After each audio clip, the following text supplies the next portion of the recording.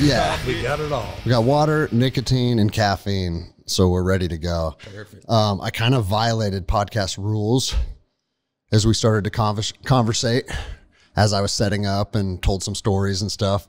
And it's funny because you want to limit conversation because before you know it, a bunch of good material comes out in the first 10 minutes, just where you're getting to know, while you're getting to know each other and setting up the equipment. But some of that stuff we'll have to revisit a little bit.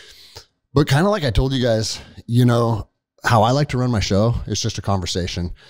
You know, my whole podcast forum came to life based around a freedom movement because people saw me get fired as a police officer over the COVID stuff.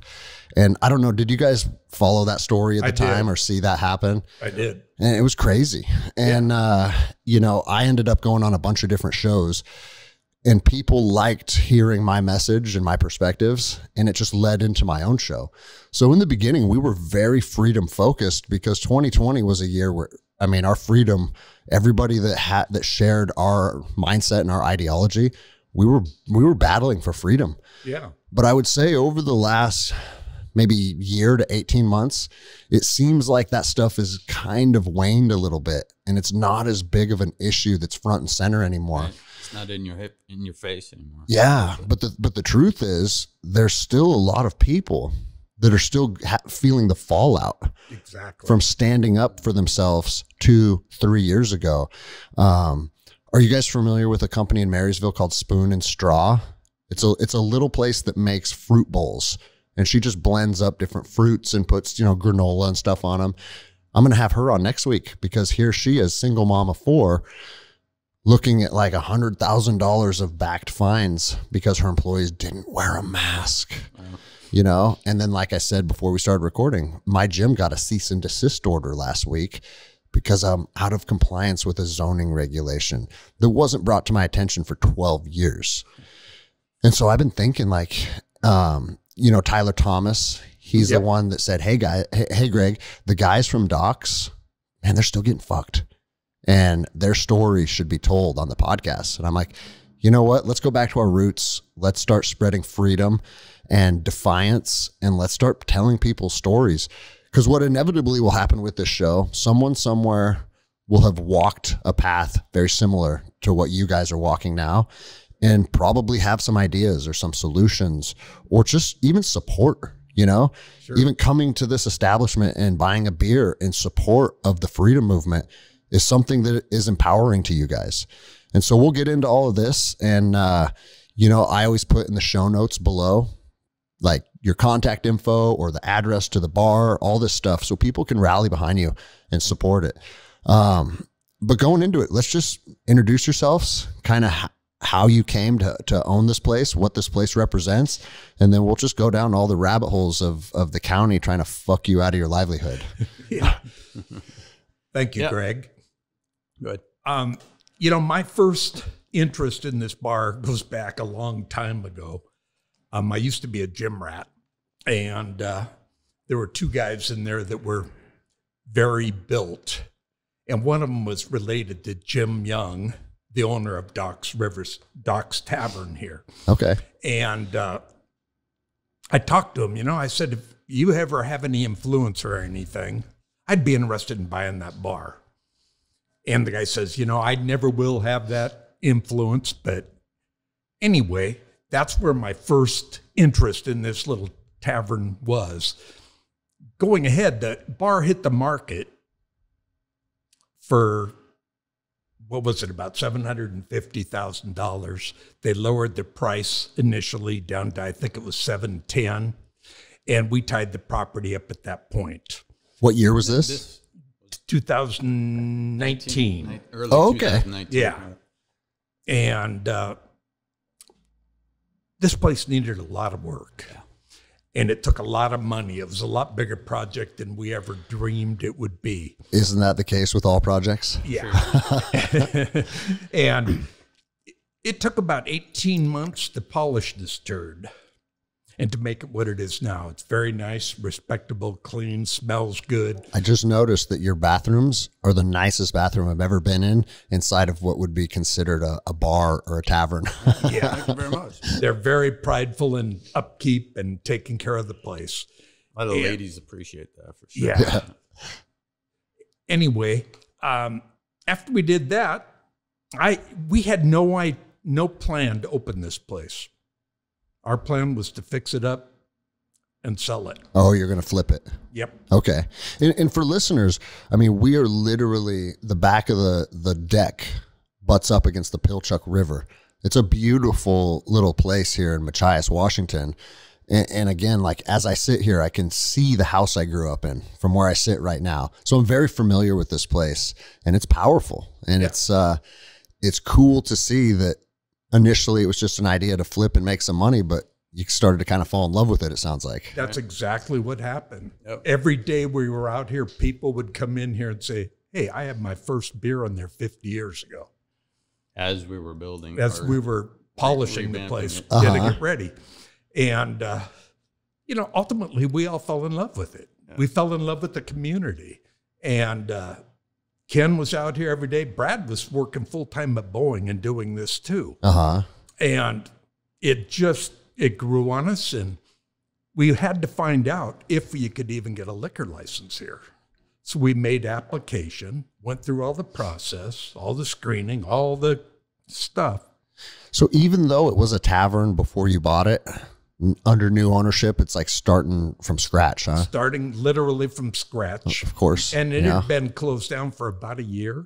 I see. So it was borderline. But they put us through all the hoops and all the screening, all the criminal background, all the stuff you go through to get a liquor license. And we finally got it. And Kenny and I just decided to give it a shot. Let's see if we can make it work. And we got into it and put a lot of work into it, and got it open finally. A lot of people started supporting us and really wanting to come in here and drink beer.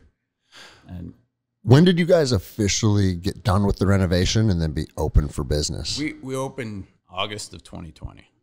Okay. Yep. So right. The worst timing possible for starting a new business. Yep. Okay. We figured COVID mandate would be maybe 2 weeks, 6 weeks, something like that, because they were just at that point, they were stringing it out 2 weeks at a time. We figured it would end. Well, I wonder why you would think that. Yeah. I'm an optimist. Yeah, maybe because they said 10 days to flatten the curve. Yeah. Yeah. Mm-hmm. And so, I mean, everybody thought that. I was a small business owner at the time, but I was also a police officer. So I always had that like comfort blanket over me, and it's like, okay, I'll shut my gym down and see what's going on with this. Mm-hmm. And for a lot of us, it didn't take too long before you would just look at what was deemed essential and what wasn't.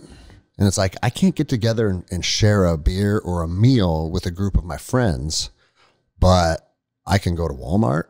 Yeah. You know what I mean? Like all of these, yeah. or a big one for me was I can't work out with a group of my friends, but if the little sticker on the back of my car expires, I can go wait in line at the DMV or the auto licensing place. And I called one of those places. I go, are you guys deemed essential? Because my tabs on my truck just expired. They said, yeah, all government businesses are deemed essential, so we're open. And that was the straw that broke the camel's back for me. I said, if this is so deadly that everybody has to shut everything down, but so they can get their $65 for a little green sticker, Right. Yeah. my gym's now open. So how did that affect, like, what was walking that path like for this place being told to shut down? Did you out of the gates comply a little bit? We did. Yeah. We took it pretty seriously initially for probably the first 3 or 4 weeks. Okay. And that's the thing. I think almost all reasonable people did, because this was new. Let's see what's going on. Yep. Like, for anyone that wanted to call us, oh, you're grandma killers and you don't trust the science. It's like, no, we just have common sense, Right. And again, like, how long can you, for a place that you guys just invested all this money, all this time into, Right. it's not feasible to just say, okay, we'll just put it on the back burner for a year and revisit it later. And for the government agencies that were telling us to do that, none of those motherfuckers have ever been an entrepreneur. Right, exactly. Their paycheck comes from stealing our money, so they're fine. They're content. Exactly. But for the people that have to rely on customers and your day-to-day operations and selling a product or selling an experience or selling fitness like I do, that's a day-to-day grind. Yeah. And if that gets lost, and it doesn't take long before you're upside down and you're strapped. You know, you remember they were saying, what was the word they were saying? They were allowing businesses to like defer their rent or defer their mortgages. Yeah. And then after 6 months, you had to pay the amount in full. And it's like, let me explain how math works, you know? And so after those 3 or 4 weeks, you guys kind of came to that same, like you started feeling this, something's off here. Yeah. Okay. Yep. And get a little closer on that. Yep. Yeah, we like you were saying, you see all these other essential businesses or entities, you know, being able to do what they need to do, and yet they want to tell us to shut everything down or restrict access, make everybody sit outside even when it's raining. Yeah, we live in Washington. All right, outside is not super feasible all the time. It's not working. It's not work. So after a while, we just said, "Fuck it, we're gonna open it up," and you know, initially we still kept people off of the bar. We had lots of tables in here, and we made it work inside. I think at the time it was supposed to be everybody sitting outside, but we allowed people inside. And was the mask mandate going crazy yet? I don't remember. Yeah. Okay. Yeah. Yep. And after we took that seriously initially as well. We followed all the guidelines for the first 3 or 4 weeks. And then we kind of gradually worked our way into just saying, fuck it. And after a while, it was like just open bar. Well, and here's the most ironic thing. I don't care if it's Ebola. And if you catch it, you die. Right? If a grown-ass man wants to say, hey, you know what? I want to go into Doc's and have a beer tonight. There's some shit going around. I might get real sick. Yeah. We have the freedom to do that. Right. We're not their babysitters. No. And if you want to stay home and stay safe, feel free to do that as well. Yeah. Like no one's going to get on anyone's case for wearing a mask or for isolating yourself. Like you do you. Right. But you doing you doesn't involve you telling us what to do either. You know? So how did it go from, okay, if you're packed in here, obviously the community is in support, you know? Oh yeah. And it was. And how long? We had a lot of support during that time. Yeah. Sure. I mean, and I'm sure we'll go into it, but you guys became kind of like the hub of freedom in Snohomish County. You know, ways, yeah. For sure, man. I remember I came here and talked one night to a giant group of people. I don't know, were you guys even here that night? I was here. Oh, yeah. Okay. Yeah, that was awesome. Yeah, you know, and you guys kind of became like the face of defiance and standing up for yourself in the county. And that was cool, man. So what was it like from, okay, this doesn't make sense. We're going to go ahead and start offering services and opening up our bar to you guys are public enemy number one? I think initially it didn't really seem that way until somebody ratted us out, I guess. But there was a good stretch of time where we had lots of weekends where we had a lot of people in here. We had bands playing, people having fun. You know, really appreciative of being able to come in here and just interact with people. But dude, I can tell you, like, when people's norm was completely destroyed and they couldn't go get a workout in, or they couldn't go have a beer with a friend, like people their mental health started to suffer too. Exactly. Because I'm sure you guys heard this all the time. Yeah. It's like, man, just being able to have like a little sense of normal is super important for me right now. Because our gym got that all the time. Yeah. We had people that, a younger group just turned 21, a lot of them in their early 20s. A couple of them came up to me at the bar in tears, just saying, man, thank you. thank you for allowing us to do this, because I mean, they've been stuck in their houses. Yeah. For like literally over a year. Some of them 2 years. And it's crazy that people actually did that to themselves too. Yeah. Yeah. You know?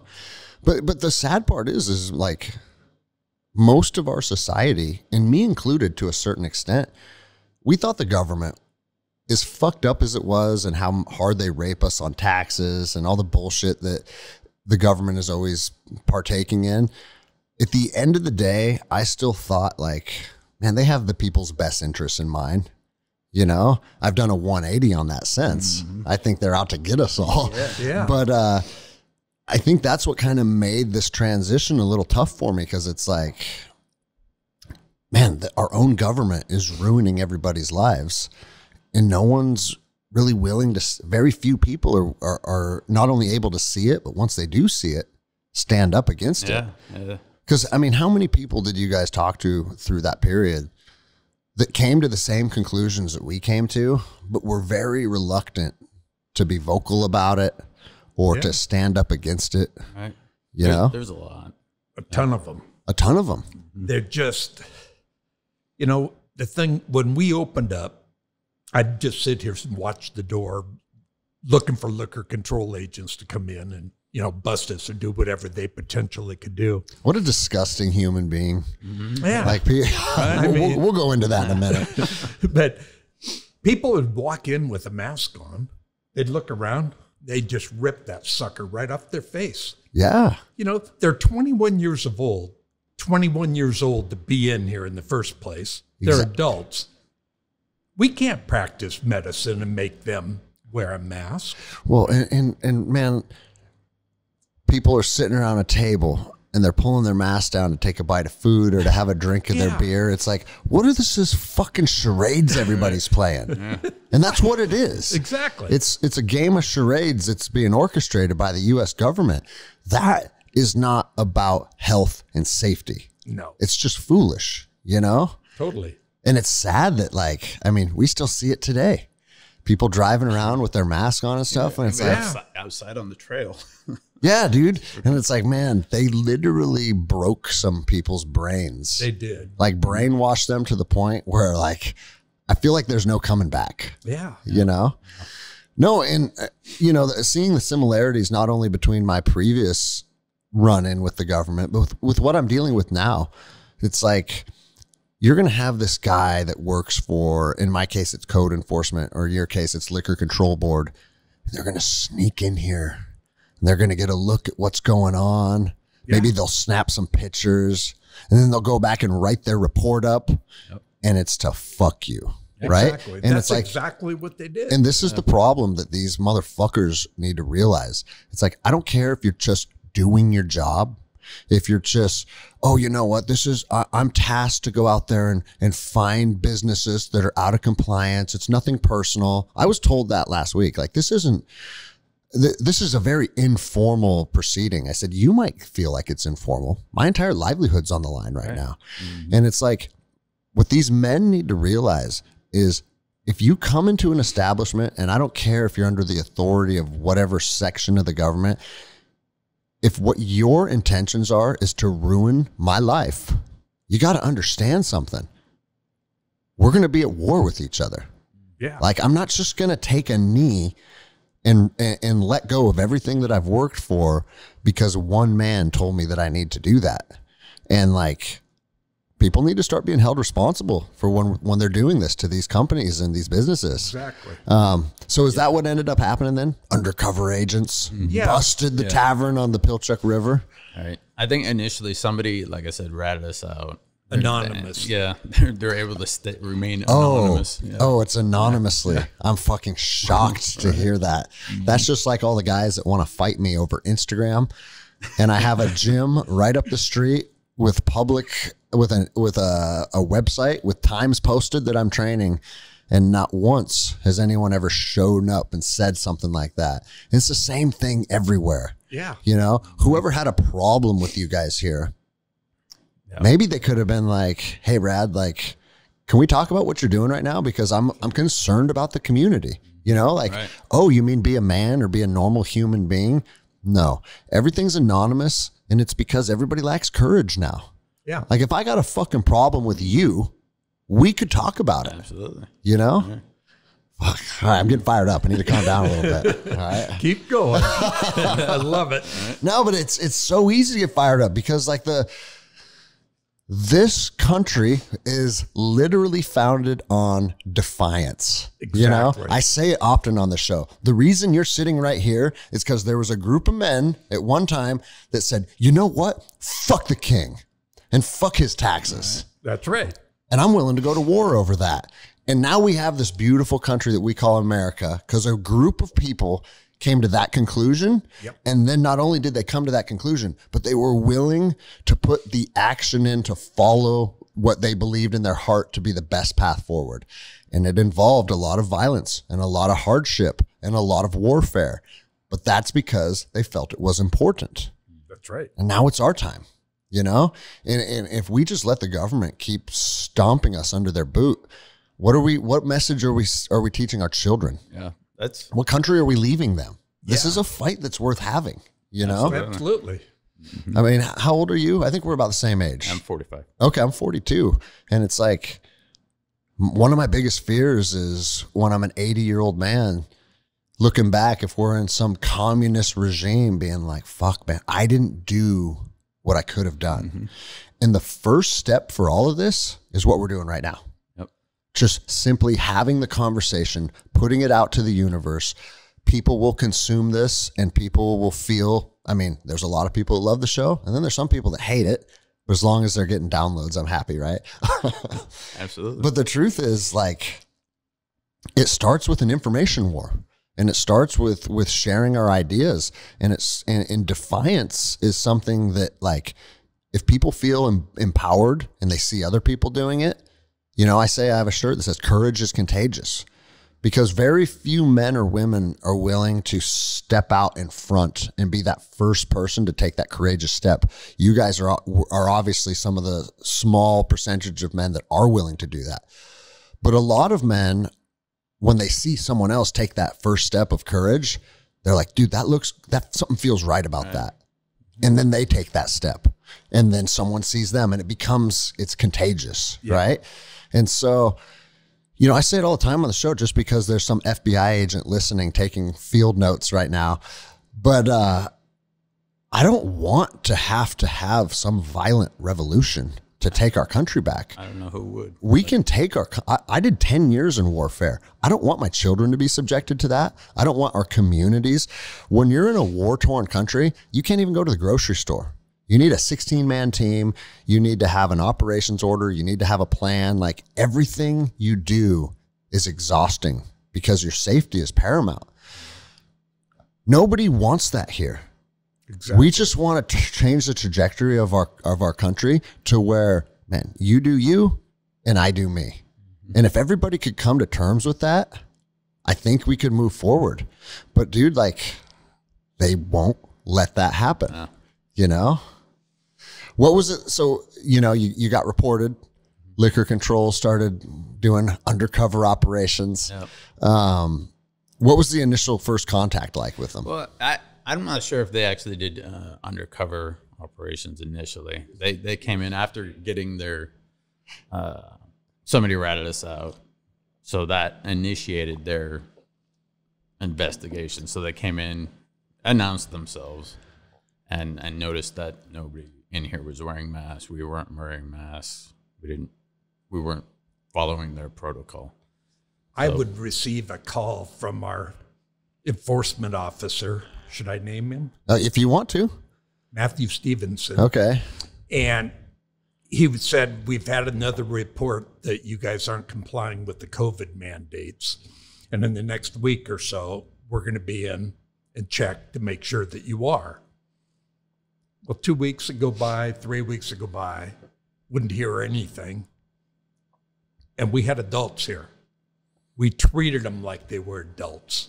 If you want to wear a mask, you're welcome to. If you want to stay 6 feet away from people, stay 6 feet away from people. And part of our argument here is that we're not doctors. We're not legally able to actually prescribe people to wear masks and social distance. Yeah. So we don't have a medical license to practice medicine. What they demanded us to do when they gave us our first violation, they accused us of a crime, endangering public safety. Oh, geez. And that's not just us. Right up for. That's every restaurant, every bar in the state of Washington that got caught out of compliance. By liquor control. I mean, fuck, man. I was a law enforcement officer for a long time, and the way that you write your probable cause statement to basically, if you as a police officer say, I believe this person committed this crime and this is why, right? Right. I would love to see the probable cause statement on how you guys are publicly endangering a room full of adults that are here voluntarily. Right. Like a lot of lawyers would have a heyday with that. But the unfortunate part is like the judges and the prosecutors and the head of the liquor control board, they're all butt buddies and they're all in bed together. Yep. And so it's like, yeah. So when you see these things that legally it should be an absolute breeze to litigate this case for you guys to be able to just move forward or have it dropped. Nope. They're all butt buddies and they're all in bed together. And it's like, they know what's right and what's wrong, but it's not about what's right or what's wrong anymore. It's about Doc's Tavern said no to us. Right. So watch this. That's exactly what's happened. We had a group working with this called the Constitutional Law Group initially, and they had put together some papers, 30 pages altogether, that we mailed to Liquor Control on 2 occasions. They've yet to acknowledge those. Of course. Why would they? But they've acknowledged 2 parts out of 3 of the first one we sent in, and they've treated it as a FILA request, and they send information out. Initially... Well, the biggest part that we requested from them was proof of their authority to do what they're doing. Yeah. And that's what's been missing. They haven't been able to send anything back in regards to their authority. Well, in a lot of the different agencies, and this is why I went viral back in 2020, it's just this perceived authority. Yeah. And a lot of jurisdictions were using their cops to go in and shut down businesses. That's right. And luckily that didn't, I mean, I didn't see that in Snohomish County, and I think because Sheriff Adam Fortney is actually a man of honor, he is. And he stood behind his citizens. Exactly. But, Constitution. Yeah, he stood behind the Constitution. He came here and spent 2.5 hours with us. Nice. And I really believe if we hadn't had that meeting, and if he hadn't reached out to Captain Dixon at Liquor Control, they would have just squished us. 100%. And I've said this before, there's a good chance I'm alive because of Adam Fortney. Because when I was told the same thing, shut your gym down, you're in violation. And again, that perceived authority, what they have to do is they have to look at how your business is structured, and then they can see how they can bend the rules and kind of circumnavigate the law to go after you. So for you guys, it's liquor. Liquor Control Board has authority over you because you're a tavern. So we're going to go that route. For me, it was L&I, labor and industry. But like we talked about before I started recording, I don't have employees. Me and my wife run the whole gym. So now labor and industry actually doesn't have authority over us. Mm-hmm. But regardless, when we were getting those letters, I mean, I made an Instagram video. I said, we're open. And if anyone doesn't like it, I'm here with my rifle and my body armor and fucking do something about it. And I mean, it was kind of bizarre. I was hugging my wife goodbye with the feeling and the emotions inside of me like I was going on a deployment to Iraq. Yeah. Because that's like, today might be the day. Because I won't, do you guys know who Ian Smith is? Are you familiar with him? Sounds familiar. He had the gym in New Jersey. Yeah. And he got arrested. Yeah. He got arrested times. A lot of times. Yeah. And me and Ian have become friends because we were like some of the early faces of COVID. I actually talked to him last week. He's like, hey, if they end up shutting you down, we'll do a freedom rally there this summer. We'll get 10,000 people out there, awesome. You know? But I remember watching Ian get yarded out of his gym in handcuffs. And I told my wife, I said, Ian's better at playing the game than I am, but I ain't getting yarded out of my gym in fucking handcuffs. Mm-hmm. And if another man thinks he's going to make a spectacle of me on the nightly news, I'm fighting him to the death. And there's a good chance I'll fucking win. And again, it's not tough guy talk. It's just, I have an honor inside of me that is not going to allow another man to make me into his spectacle. Right. And I'm sorry that you're a 24-year-old deputy that's only been a cop for 2 years. If you follow the order of a corrupt man to infringe on my personal freedoms, then you are an arm of corruption. Mm-hmm. And I have no problem fighting you.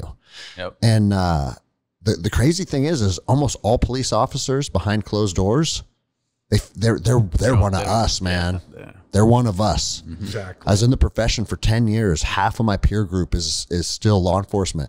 They're us. And it was disheartening to see a lot of police officers nationwide unwilling to stand up and say that. Yeah. Because the enforcement branch of the government holds the power. Not these goons in some suit in an office. Yeah. You know? So when they said that you were out of compliance and they started like seeing, oh, these guys aren't listening to us, is that when they decide like, we're fucking turning the heat up, and they realize like you are not going to comply? Right. So they came in, they wrote up the AVN, met with Kenny and I. Actually should have had my dad involved with it too, because I received a phone call from Matthew Stevenson saying that he wanted to talk with Brad and Ken, and would I share their cell phone number with him? And I said, well, I could give you Ken's, but he never answers his phone. And I gave him Brad's number, and our conversation was over. I hung up. I called Brad as fast as I could to give him a heads up that Matthew Stevenson, our code enforcement officer, was going to call him. Well, he had already called him and set up an appointment for the next day at 11 o'clock. Okay. And didn't explain what he was going to talk to us he about. didn't tell either of us anything what was going to happen. Then when Brad was here and Ken was here, he ambushed him and served him with an administrative violation notice, an AVN, for our first penalty, charged us with a crime, endangering public safety. And we had no...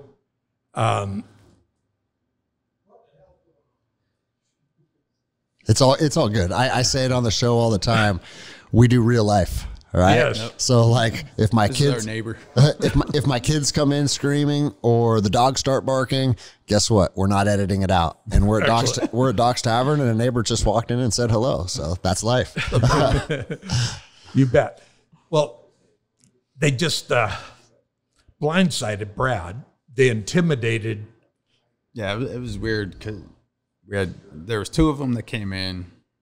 Initially, we sat down at the table. We figured we were just gonna have a conversation. Do they have masks on? Oh yeah. Okay. Okay. Yeah. And then one of them stood up and stood by the door, and then the other one, Matthew, got up and kind of stood over Kenny and I, and kind of went through the rigmarole of serving the AVN and went over the details and all of that. And it seemed intimidating. Yeah. The way that they did it. We didn't really have a chance to question or, I think at the time, I asked them, what gives you the authority to do what you're doing with this COVID stuff, being that you're liquor control? And they weren't able to really give us a clear answer. Yeah, and of course they didn't have a clear answer because this was all new and arbitrary, Yeah. And it's like the government just appointed itself all this new authority. And the weird thing about it is people were like, oh, well, that's because the governor enacted the emergency whatever act. And it's like, okay, well, if you think that he can just arbitrarily do that whenever he wants, and you don't want to question it, and you don't want to be able to be critical of when they do that, like, are you really just comfortable allowing the government to give itself just pure autonomy over you at any time? Mm-hmm. And man, a lot of people were. Yeah. It doesn't make any sense that people are willing to just put all of their trust. Once you started watching this take place, anyone with their eyes open could just have that like inherent feeling inside of you that something was off, right? You know, but people didn't want to act on that. And so, you know, he can't even give you a clear answer what his authority is derived under, yet he's charging you with a crime. Right. At that time, I had no idea that he was charging us with a crime at the time, when he did it. So, yeah, that was a straight up ambush. Was what it was. And bro, that's kind of their MO, right?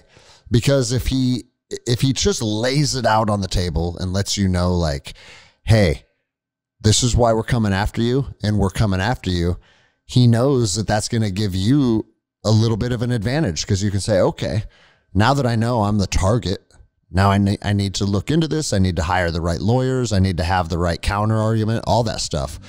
But no, they just kind of nonchalantly, like, for instance, like the thing I'm dealing with right now, they just kind of showed up at a county meeting when I was meeting with the planner and slid us a new violation. And they're like, this is an amended violation. Okay.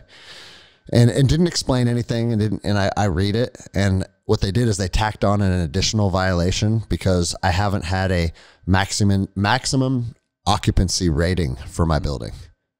And it's like, oh, we can get you with one more thing here. Right. That's another $25,000 fine, you know? Out of the gates, did they come after you guys monetarily? Did those orders come with a fine? The initial option was to pay like a $500 fine, and we didn't do that. Have you ever paid at all? Nope. Okay, so you have been defying everything from the very beginning. And from there, we received, I think it was a 5-day liquor license suspension, being that we didn't pay the fine. And they were supposed to come post on our door the actual AVN. Well, what does AVN stand for? What does it? Do we know? It's not. If you don't know, it's not important. But it's basically like they'll post it and be like, "You guys are out of compliance." And yeah. So did that lead into when they took the liquor license for 5 days? Did they expect you guys to be shut down, or you're like, "Fuck it, we'll be in here and serve water"? Yeah. So we had a good number of people show up here. We told a lot of people that we were going to have our liquor license suspended. And so we told a lot of people, so a lot of people showed up on the day that they were supposed to come. And so they came finally, and there was a lot of people standing outside the door, and they felt intimidated by it, even though none of us had guns, none of us were threatening in any way. And we felt intimidated. Yeah. Because we fucked a small business, and now the community is a little upset about it. And now we are the victims. Greg, I went out. You've seen me walk here. Back then, I wasn't as mobile as I am now. I've got a new hip, so I can move a little bit. But I went out. People told me that they were here. They had parked across the street over here, and our neighbor that has caused us nothing but grief. I believe he's probably the anonymous snitch. You got his name? Crap everywhere. But I go out this door, and they're coming across the street, and these two guys, I assume, are liquor control board agents.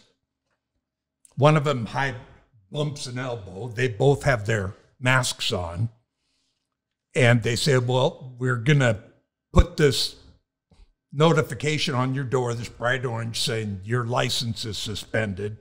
Then anybody coming in, they'll know." And I said, "No, we're going to talk first. We're going to talk about what we can and cannot do during this suspension. And then I have some additional things here in a folder," and I tried to open it up, but we're going to talk about these as well. We're going to talk. And at that point, one of the guys was going around to put the sticker on the window, and the other guy called him back and says, we're leaving. We'll come back with the sheriff. And we'll be back with the police. And I said, that's great. I invited Adam Fortney to be here today. I'm so fucking sick of men that are cowards in their heart, hiding behind their authority, right? Exactly. He can't even have a conversation with you guys. Yeah. I'm trying to shut your business down, and I feel comfortable taping a fucking notice on your door. But when you want to have a conversation with me, oh, I need the police here. And like, dude, that is so typical. It's okay if the phone rings. It's no big deal. All good. Yeah. Again, we're in a business, so sometimes phones go off. Mm-hmm. So did they end up coming back with the sheriffs? They never did. That's because the sheriff, I guarantee you, they reached out and they said, we're public. We're taping up a public notice on a bar, and the guys are coming out and they're talking to us. And like, okay, what took place? Because if you went out there with a gun, or you went out there with 10 men and surrounded them, okay, maybe now we do have some type of like, you're trying to preclude them from doing their job, right? And you're using some type of force or intimidation. Like, you went out there with a folder in your hand to ask questions. A 3-ring binder. It's like, hey, it's your fucking job to talk to me about why you're shutting me down. Nope, I'm going to go get the cops, you know? So if they shut your, or take your liquor license away, can you do BYOB, things like that? We have a plan. I'm not sure that I want to let them know. Okay, yeah. Well, no, and that's the thing. It's like with me with jiu-jitsu, I have some different ideas going through my head. And again, I'm not trashing on the county today because I have a meeting this afternoon, and we'll see how it all plays out, right? Mm-hmm. But like, can I start the Church of Jiu-Jitsu? And during this hour of the evening, we're here in to worship the powers of jiu-jitsu, right? Exactly. Or could I have like I don't make any money from the gym. I sell an online curriculum. All my money is made through online YouTube videos. And then for anybody that wants to train with me, we have open training in a garage that is not attached to the business at all. Was there different ideas going through your guys' head then, I'm sure, of how to circumnavigate the bullshit they're throwing at you? Mm-hmm. Still to this day, huh? Oh, yeah. Absolutely. Did you guys ever, I mean, they did a 5-day suspension. After that, was your liquor license back, or did it just get kicked down the road? Actually, what resulted to the next infraction is, they didn't actually post anything on our door that day when they said they were going to come back. They didn't, nor did they post anything on our door. They never did for 5 days. Okay. In our mind. So it's safe to assume they decided not to close you down. They didn't suspend us. So we continued to operate. We opened up that day at our normal time and had a full house here, tons of people. And we never did shut down. That night, or was it the next day, one of them came in and bought beer from us undercover. Man. And got him, dude. Yeah, I believe that was Lieutenant Paul. Lieutenant Paul, you should be fucking ashamed of yourself, dude. Exactly. So, you took an oath to uphold and defend our Constitution and our citizens' rights, and you're doing an undercover beer operation. Like, bro, look at yourself in the mirror and realize what a fucking loser you become. And that's what these people are doing. Like, it's very easy, and it's actually empowering, because I did it as a law enforcement officer, to say, you know what? The system that I'm a part of feels broken, and I have the freedom to step outside of that, and I have the freedom to refuse corrupt orders. Right. Nope. You're just going to go bust a guy that sold you a beer. Like, that's embarrassing to even think about, man. Yeah. Yeah. And I saw a lot of that. I saw cops going in and busting like salons. Can you imagine using your law enforcement authority to go after young women that are painting nails? Yeah. Like, what the fuck is wrong with you? Yeah, exactly. Right? And I saw cops do that. And I'm a jiu-jitsu guy. So my whole life is jiu-jitsu. I've been doing it for 20 years. I saw them doing that at jiu-jitsu academies.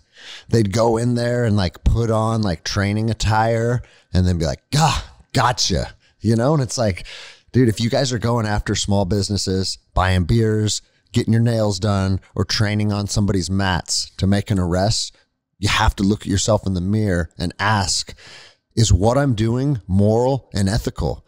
And like the politicians and the community leaders, and that's in quotes, like Mayor Jenny Durkin and Governor Inslee, like they may circumnavigate the law to where they tell you as a police officer, we have authority to ask you to do this. But regardless of authority, what about your own moral and ethical code?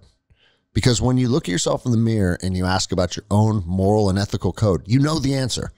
Right. It's not busting the guys at Docks for selling you a beer. You know that that's wrong. So when are you motherfuckers going to stand up for the small guy? Right. Nope. I'm just going to keep serving the government elites. And don't they care about their grandchildren? That's exactly right, dude. And the other thing is like, you're a liquor control board agent for Snohomish County. You probably make $65,000 a year and have decent benefits. Like, that's great. You know, like, trust me, I was a cop for a long time. I liked the benefits. And it's not a great paycheck, but it's a stable paycheck. Yeah. And that's a comfortable life to live. But if your comfortable life is being built off of others losing theirs, you got to have a problem with that. And I promise you, if you take the courage to stand up and do what's right, as opposed to what you're being told to do, man, your life only gets better. Yeah. Like, I wish I knew I could have stepped out of law enforcement 10 years ago, you know, yeah. Like COVID was a blessing because it opened my eyes and it led me down a path of entrepreneurship and building my own brand instead of being under the thumb of somebody else. That's awesome. And I say this all the time on the show because we have a lot of cops and first responders that listen. It's like, if you're miserable in your job, that's one thing, because most cops are miserable in their job. And I'm not saying that casting shade. It's just a tough job. Sure. It's a hard job, right? Especially with this stuff going on. But not if you're miserable in your job, that's one thing. But if you're uncomfortable being asked to do the things that you're asked to do, man, you are obligated to yourself to step away from it. And your kids and your grandchildren. And it's like, we may not be in that place anymore where you're being asked to do that on a day-to-day basis. But if you think it's not coming back, and it might not be COVID, I don't know what the next thing's going to do, but the government liked their little taste of control. Oh, yeah. That was very clear through this. And, I mean, when the COVID mandates got lifted on a federal level, that was last month, I think, right? Yeah. I guess even the president was like, well, I'm not going to veto it because it has bipartisan support, but he said something about how he wanted to. And it's like, keep that control. You motherfuckers, like lifting, like why would you ever want to control other human beings? And there's a percentage of people that get off on controlling other human beings. And it's literally the human story on repeat since the beginning of time. Someone starts to try and subjugate and control. Enough people are under the thumb of another man or another government organization, they get fed up and they rise against them and say, fuck you, we're done. And then violence erupts and then everything starts over. Yep. You know? But it's fascinating to me that there's all these people that enjoy being in power of other. That's a dark energy. Like that's a gross thing to want to do. Because the truth is what is empowering to people is becoming someone that other people like draw inspiration from and positivity from. Like people should be drawn to you because of what you put out to the universe, not from I'm forcing you to do what I say. No doubt. You know? Did they ever post the sticker on the door then? Not that time. Yeah, they did not at all. So they just came back multiple times and undercover. So they're just building this big case against you guys. Right. Well, because we didn't follow, they said that we didn't follow the liquor license suspension for that 5 days. We had stayed open. There was confusion, though, Brad. Those papers we send in, those constitutional papers that they treated as a FILA, we got inter-office emails. And the day that they were out here, one of the officers had written to Captain Dixon questioning, did we, in fact, suspend their license? You know, that officer with LCB was confused. He wasn't sure that they had actually done it either. We had no way to know. So we continued to operate. But they can say like, oh, well, you know, we didn't actually get the sticker on the door, but we talked about it and you guys knew what our intentions were. And like, you know, there was actually confusion within their own employees. We later retrieved emails. We had access to their emails and such later on, showing that they didn't even know what the fuck they were supposed to do. They were confused, being that they didn't post on our door if whether or not we were in suspension. And here's the thing, man. Law enforcement, we try and leave no room in the gray area, right? And I've been part of like evictions and asset forfeiture and things of that nature. And it's like, man, if every I isn't dotted and every T isn't crossed and you don't post what you need to post and you don't inform the people of exactly or serve them the documents they need to be served, everything falls apart. Right. And so from the very, very beginning, it was clear that they're not operating inside of how they are supposed to legally inform you or legally post that this is the restrictions. They are legally supposed to do that. We researched that as well. Is there ever been any closure on that, or is that part of this ongoing case here 2 years later? It continues. Yep. Jesus. I think we've been, with the administrative process, we've been at war with them for 27 months. And you want to know the most fascinating part about these long drawn out cases? Because again, I have a handful of friends and people I know in the community that are battling a similar battle as you guys. One of my buddies, one of his violations was over a mask, not enforcing the mask mandate, right? He had a hearing 2 weeks ago. And he brought all of this evidence in showing, here we are, 27 months later, that lots of prominent scientists are now saying the mask never worked. Well, it's obvious. Yeah. But I can't say that because I'm just a dumb ranger that teaches people how to fight, right? But now you got people that understand this stuff like on a molecular level that can be like, hey, check it out. This is why they don't work. So he brought all of this evidence to court. And you know what they told him?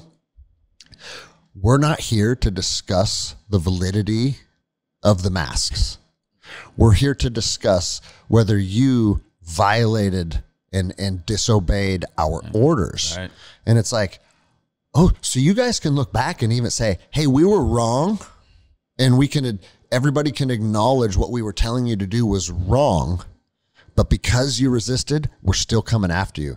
Think how dark that is. Yeah. What that is that's all ego, and that's a lack of humility. Right. Exactly. Because if you are getting charged for not having a mask on or not enforcing masks in your establishment, and now the science, trust the science. Remember when they were fucking yelling that at us every day? Yep. Here we are 3 years later, and the science now shows that your stupid little face diaper didn't work. They should come back with a little humility and be like, hey guys, that was unreasonable for us to do. The pandemic was new. We didn't understand all of the details of it that we understand now. And so we're going to drop this. Oh no, you can't do that because the fucking US government has no humility and they'll never back down out of principle. And so it's like, what are we supposed to do with this? You know, what is the current state of the complaints or the violations or whatever you're currently battling with them? So right now, because we didn't follow the 5-day suspension, we got basically another 2-week suspension. Okay. And we said, all right, we don't want to get ourselves into any more troubles that we've already gotten into. And so we took that one seriously. Yeah, we can go to Hawaii for 2 weeks. Yeah. So we shut this place down. We told everybody we're just going to take it seriously this time. And on the last day of the suspension, we had some beer delivered because our cooler was cleared out. We didn't have any more beer left. So, and apparently we didn't know, but you weren't supposed to have any beer delivered to the premises. Oh, for fuck's sakes, dude. Yeah, you wonder why people go postal. Like, you closed it down to the public. Right. You dumb motherfuckers. Yeah. I did what you asked me to do. Nope, not good enough. Someone saw, they probably had some fucking dude in a ghillie suit across the street in the bushes. We got a beer delivery. Get them. Yep. How did they find out about it? We don't, to this day, we don't really know for sure. I suspect they checked with the distributors. We shut down for 15 days. Yeah. We didn't sell one beer. When you're going to shut down for 15 days, there's prep work you got to do. You got a lot of beer sitting in your cooler, right? And I'm assuming on the 16th day, when you guys are going to, and again, it goes back to these idiots not understanding how small business works. Okay. Mm-hmm. We're closed to the public for 15 days. On day 16, if we're going to open back up, we need product. We need inventory. Right. We're not selling it. We're just receiving it. No, they knew. They of know, course, they, of course they know. What they're doing to us, because we're public enemy number one. Yeah. With this shit. And they're trying to make this statement and screw us over because the weekend was coming. And we were going to be able to open up. That's our money making time, is our weekends, and they know it. So to be able to re-up beer and be prepared, that they know they're hurting us, because if we don't have any beer to sell during that weekend, our first weekend open after being closed for 15 effing days, they know that they're just getting us even that one more just jab, So then when they said, and I mean, if that's an illegal action, how are the distributors out working? You know what I'm saying? Well, yeah. Let's be serious. Mm-hmm. If that's something that is a violation, so what, did they use that to come after you for another 2 weeks or some bullshit? Well, that's actually the scary part of it, is that because of that, we're actually facing revocation now. Liquor license will permanently be gone. When was that the 15-day shutdown that you guys actually abided by? You remember? I mean, I don't need exact dates, but was it like a year and a half ago or something? About a year ago now. About a year ago? Yeah. Okay. And so with this one, they were going to come serve the actual AVN, post it on the door and everything. We knew the day they were going to show up. We had people show up, not as big of a crowd. They were sitting inside, and they saw cars here, and they got scared again. They didn't get out of their cars this time. Yeah, they just rolled past, saw that people were here. They never came and posted it that day. They came at like 7 o'clock in the morning the next day, posted everything. When they do that, by law, they have to explain everything, go over everything, do an inventory, do everything like that by the book on their part when doing this.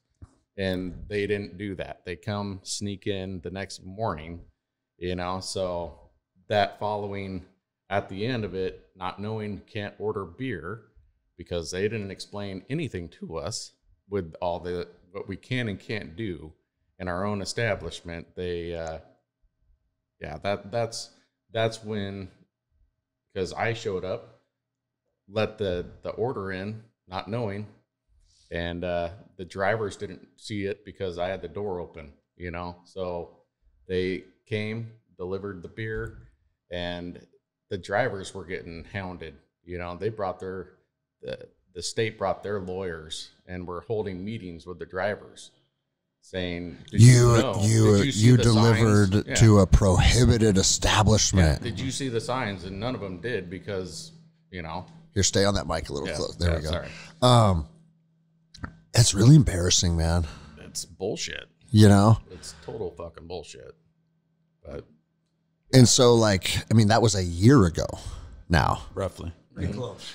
And I know the government moves like pond water, and part of me thinks that that's by design, right? Because I don't care how resilient of a man you are, or how tough you are, man. This feels like dragging a sled around behind you that weighs 1,000 pounds because you just don't know how it's going to play out. We're facing losing everything potentially if they take away our license. Yeah. You know? Mm-hmm. Do you still work at Boeing, or did you switch to this for full time? Switch to this for full time. My wife still works at Boeing. Okay. Yeah. No, but I mean, that's leaving behind your 9-to-5 grind to pursue something that is rooted in entrepreneurship. Man, that used to be celebrated as like the American dream. Felt good. You know, fuck yeah, it felt good. Like I remember that day, and it's like you feel like a literal and at least as a cop, I always say this: it's literal and a metaphorical weight, because in police work, you're literally wearing 37 pounds of gear, and when you put your vest down for the last time, man, it's like I'm free. Right. You know, and any of these massive corporations like Boeing or Amazon or Walmart, it's like, I get it. People need to make a living, right? But that's not what you want to give your life energy to for the rest of your life. You want to be able to stand on your own 2 feet and build your own dream. Mm-hmm. And, I mean, put on your tinfoil hats. But I believe when you're controlled by either a major government organization or a major corporation, it forces everybody to be stuck in that worker bee state. Yeah. And when you're a good little worker bee, that's where they want you. That's where you're 100%. Controlled, right? 100%. And then we can tell you to get vaccinated, and we can tell you to lock yourself in your house. We can tell you to do what we say because we're in control of you. And then you got a small percentage of people that have figured out how to stand on their own 2 feet. And I'm not even saying one is better than the other. Everybody's cut from a different cloth, and they have to figure out what lifestyle choices work for them. But it's very clear that the people that have figured out how to stand on their own 2 feet, they fucking hate us, bro. Mm-hmm. You know? Because like, not only are you in a position, or am I in a position where I'm comfortable telling the government to fuck yourselves, but you have a community of people that see that and they feel that, and they derive a sense of pride from it and a sense of courage. Mm-hmm. So, I mean, that's why you guys are public enemy number one. We can't have two brothers that opened a facility start empowering people. Right. Get rid of them, you know? Have they given you any timeline or any like details on how this is going to get litigated or when this is going to play out?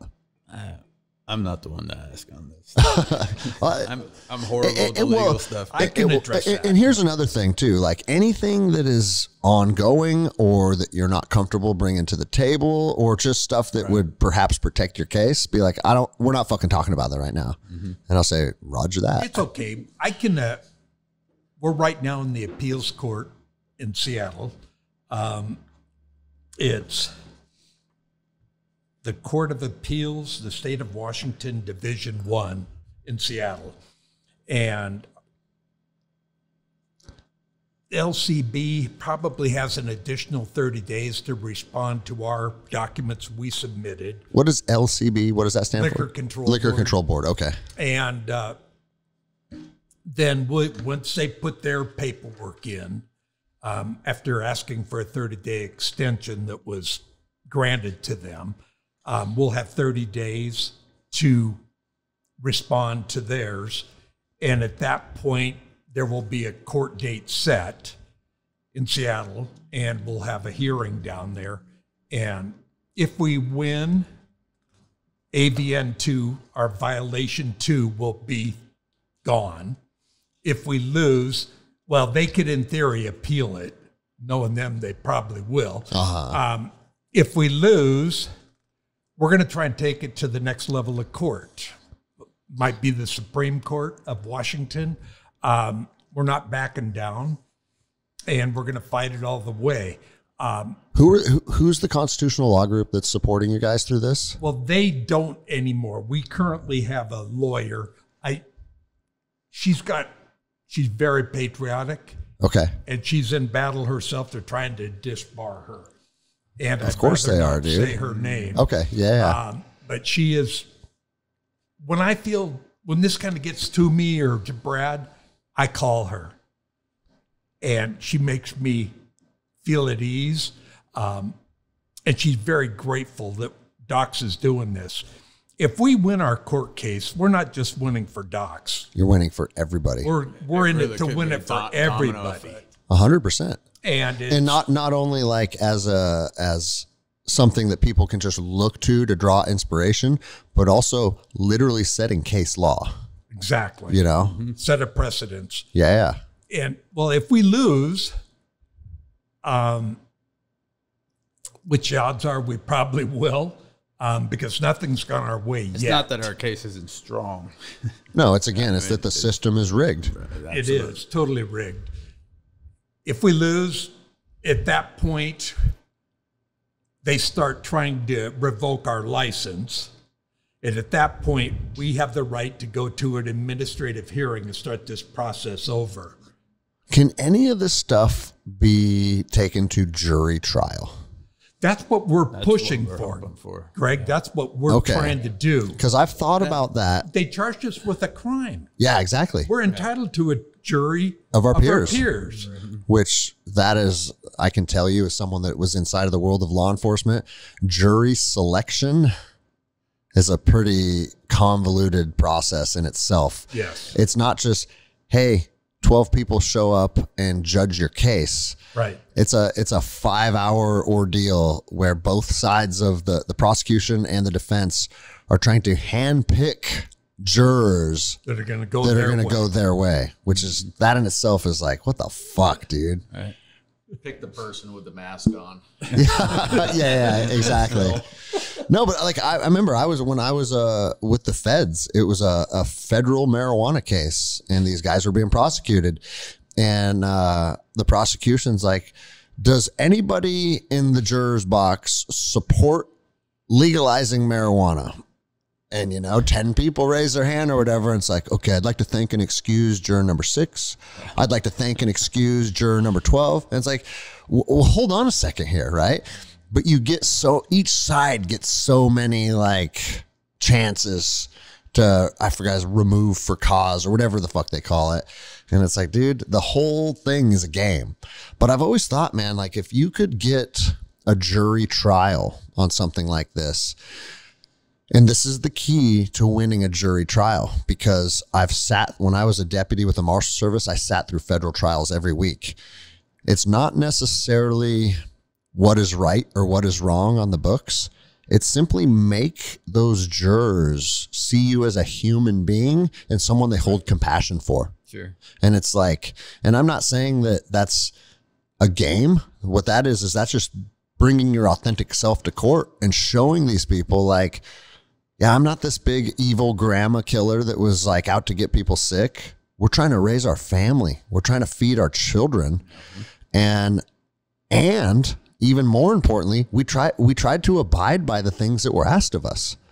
Like we literally shut down for the 2 weeks. They told us to shut down. Like this is very clearly not a case of us being involved in any sort of criminality or any criminal syndicate or whatever they're trying to fucking say you're involved with. This is simply a case of, because we initially kind of pushed back, they've turned it into a big dick contest, and now they're trying to take my livelihood away. Yep. And you got to ask yourself as a member of the jury, like, does the things that we did, even if you think they were incorrect or maybe we made a mistake in the beginning, does that rise to the level of where we should have our entire livelihood stripped from us? Exactly. Because that's what they want to do to us. That's right. No, I think a jury trial should be mandatory. Mm-hmm. Exactly. Yeah. Have they said anything about that? Like, oh, you're going to get your case overheard by Judge so-and-so. Well, who is Judge so-and-so? He's one man, The Attorney General representative that's representing liquor control, he made a comment that the administrative process, they do not have jury trials, but yet they will charge my entire family with a crime. Yep. Allegedly endangering public safety, and there's no victim. Yeah, I know. Victimless crimes. That just doesn't fly. Yeah. Well, and another thing is that typically in victimless crimes outside of domestic violence, like the state of Washington allows the state to be the victim, right? Where Because very often in domestic violence, a young female that has feelings for this guy that's beating her, she won't be the victim and file charges against him. Okay. So if the state is able to see like and put together through evidence that this guy is hurting this girl, we're going to take the case and we're going to come after you, right? Okay. But outside of that, the state is not supposed to be the victim of a crime. That's not our role. That's not something that we can even be capable of holding. For example, like indecent exposure. Like as a police officer, I can't tell you how many dicks I saw because the homeless drug addicts in Seattle, it's a circus down there, right? Yeah, sure. So if you got some homeless guy that's naked waving his dick around, I can't charge that guy with indecent exposure because I am an agent of the state. And I can't be who charges you. Because until somebody, someone's 7-year-old daughter's walking into gymnastics practice and looks over and sees that guy. Now we have a crime because we have a victim. Wow. And 7-year-old girls aren't supposed to see grown ass men waving their dick around. So it makes sense, right? The law enforcement arm of the government is not supposed to be the victim. And again, like if you guys don't have, if you don't have anybody that was a victim of this public endangerment, it seems like that case would be pretty hard to hold up in court. Yeah. You know, that's crazy, dude. And I can tell you too, from when I was a deputy doing a lot of court cases, man, it's a crapshoot. And I remember thinking this at the time, man, our judicial system is broken because guys get arrested for their crime. The case agent is who makes the case against them. And then an attorney, or in the feds, it's called an AUSA. That's what the prosecutors are called. They pick up the case. You go to arraignment, and at arraignment, the case gets randomly assigned to a judge. And some of the judges are hardcore conservatives, and some of them are radical left-leaning liberals, and they don't even see things through remotely the same lens. And there was a judge who was like 80 years old because federal judges is a lifetime appointment. His name was Judge Rial in Los Angeles, California. I don't care who you were. I don't care what your crime was. You're getting a maximum sentence, period. And that dude would hammer everybody. And then you go to the other side of the fence and it's like a super like liberal, forgiving judge. It's like, well, the reason this guy committed this crime is because he was beaten as a child and we have to show forgiveness to this. And like, I'm going to give this guy time served. And it's like, I'm not even necessarily saying one is right and one is wrong, but when you can see two people go into the judicial system on the same charges and one guy gets nothing and one guy gets 15 years, man, we got a fucking problem. And I don't know what the solution is, but something doesn't feel right, and most people that haven't been exposed to massive amounts of court proceedings, they don't understand that it's a literal crapshoot. And again, and I'm not saying this to you guys to like try and like instill more fear or give you guys, because it could go the other way as well. Yeah. A lot of what's going to come down the pipe from this is going to be based on the morals and the values of the guy sitting on the bench. Yeah. And to give you hope, there are still some good ones out there. That's good. Fingers crossed. Yeah, I know, right? But what a weird thing that the future of your lives comes down to one man's decision. Yeah. And if he's a George Soros bought and paid for pussy, you guys are fucked. Yep. And if it's a guy that has some honor and some integrity and has a decent moral compass, you guys will be thriving again. So what else? I mean, you got a stack of papers. Like, right.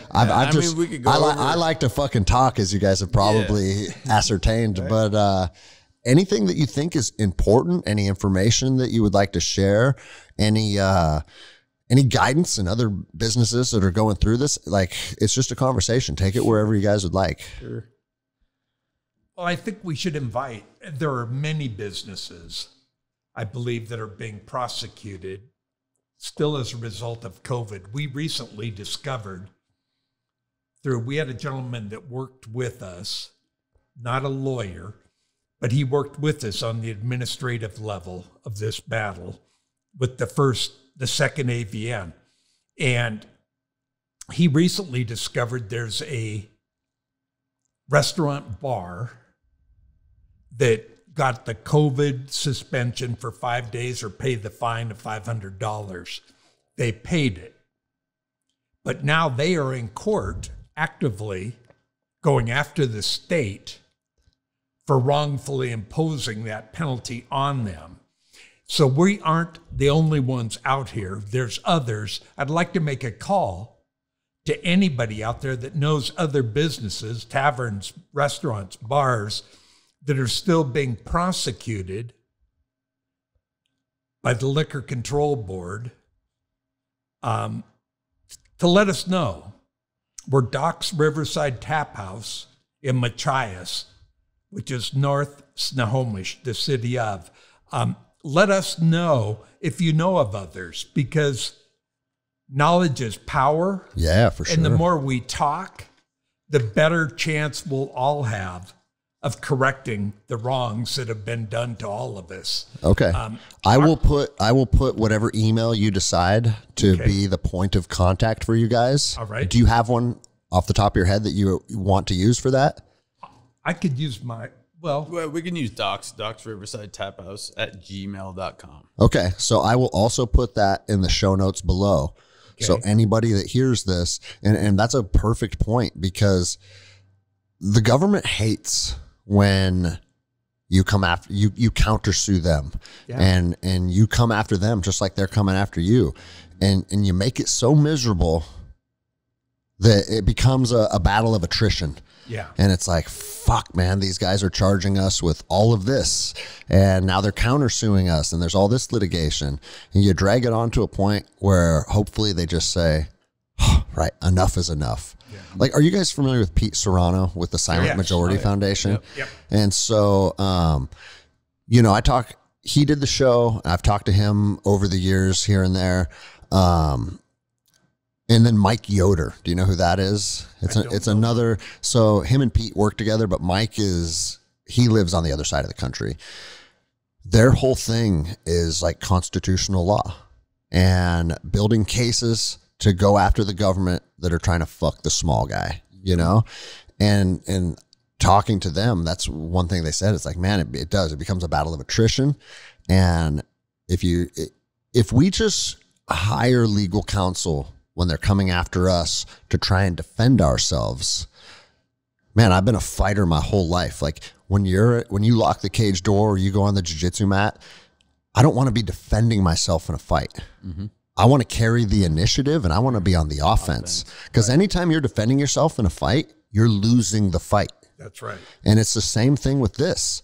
And talking to those guys, that's what I was told. They're like, hey, if we have to litigate for you because they're trying to shut your business down, we don't litigate to say, hey, we're here to come up with a solution so Greg can keep his gym open. He goes, fuck no, that's not how we litigate.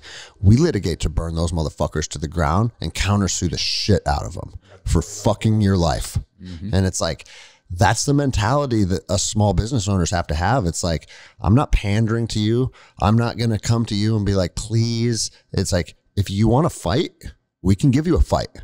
Or what is going to serve all parties involved better is if they just leave you the fuck alone. Right. And that's what I, and again, I'm sure next week I'll go hard on my case because I'm going to get a lot of the details this afternoon. But one thing that I said, listen, I have a bunch of members here that come here for their health and their fitness. I'm making good money as an entrepreneur, and the county and the state rapes me on fucking taxes, and you guys are making a bunch of money off of me running a successful business. Yeah. Same with this place. Yeah, everybody's winning right now. Yeah. Right? Just like here. Right. This place is packed. You guys are selling beer all night, and small businesses are getting raped on all of our taxes. Yeah. And I'm not even complaining about that right now, because that's the system that we're stuck in. Maybe we address that someday and we fix that. But as it sits right now, every dollar that you guys make here, the state is profiting from. Yeah. So, hey, dummy, why do you fucking want to shut down someone that's earning you money? Kind of makes you wonder. And it's like, if these numbskulls can wrap their head around that concept, it's like, if you just can back down and say, hey, you know what? All of that stuff that we kind of were throwing at you guys a couple years ago, we're willing to just kind of call it neutral. You know, we'll just, each side will just lower our flags and walk away. There doesn't even have to be a winner or a loser. Let's just say this isn't a fight worth having. Now everybody wins. Why wouldn't you want that? Right. You know? And so, and what I was told is like, yeah, that's exactly our mindset too. Like we want everybody to win here. I said, okay, cool. Like hope that's where it goes, you know? No doubt. But again, like, so if you can look at the situation detached emotionally and understand if both sides lower their flags and just walk away, that everybody wins, then you have to draw the conclusion, like this is malicious. Mm-hmm. This is no longer, this is no longer about law or order. It's literally, you know what? I'm fuck those guys. They didn't listen to us and we're going to keep coming, you know? Yep. And what a childish way to litigate or to push policy, you know? Yeah. I don't know. Fuck, dude. I'm fired up. Yeah. Like there's a big part of me that thinks like we as a nation will have to see conflict at some point. Yeah. Because I just don't, you know, like how many more bullshit things like this are people willing to take before someone says, you know what, this is my turn to weld up my bulldozer and go drive it through city council, you know? Yeah. What happens with the next time this fucking happens? Sooner or later, someone is going to say, I have fucking had it with you guys and resort to violence. Right. But the thing is, I think there's enough people. I think we might be sitting on the powder keg and maybe we're not there right now, but clearly we're moving towards that direction to where, and I don't know, it could be Doc's Riverside Taphouse or it could be something on the other side of the country. But at some point, people are going to get so fed up that when one man pops, people are going to support him. And it's like, dude, you got 40 guys there with body armor and AR-15s. How do you want to move forward with this? I know how the cops want to move forward with it. They don't want to touch a problem like that with a 10-foot pole. Right. You know? And then, so what, are the policymakers going to come and get involved? Like, where does this go? And it's like, dude, remember the Bundy Ranch? Yeah. I was going to bring that up. Yeah. And that was like the first time we saw where the government was like, fuck, this might not be a fight worth having. Mm-hmm. I think they need to come to that conclusion more often than not. This isn't a fight worth having. And we, the people, still hold the power. That concept is lost on most government agencies, but make no mistake about it. It just comes down to math. Like we hold the power. Sure. And if you can make them respect that notion again, that is what is going to set our country free again. Mm-hmm. But right now, a lot of people are under the misconception that big government is in charge of everything. It's like, well, it doesn't help that we've been getting shadow banned on every platform for a long time prior to COVID even starting. Of course. You know, with Facebook to YouTube to whatever, you know, and it became an epidemic of people just getting purged, or you're just in your own little bubble. You're not getting sent out to anybody else new, you know, to be able to hear your message. This has been going on, but this was their perfect test platform. For sure. To see what how they would react to all this with COVID. Well, and make no mistake about it. All of the censorship, all of the shadow banning, it's misinformation. That misinformation, that was never propagated to stop you from saying something that was either like anti-vaccine related. Like we would really hate for that message to get out there and then somebody didn't take a vaccine and now they're going to get sick.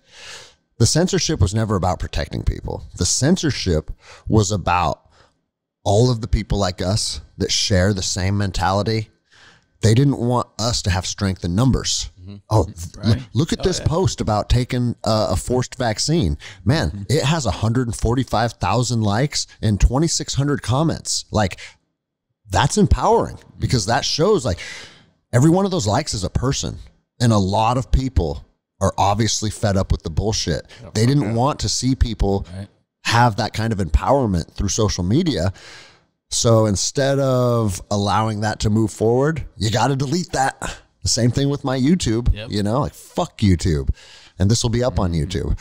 Here's the funny thing though, is like YouTube used to shadow ban me. They shut my account down on several occasions for misinformation, right? But it seems like everybody's kind of pumping the brakes on that right now.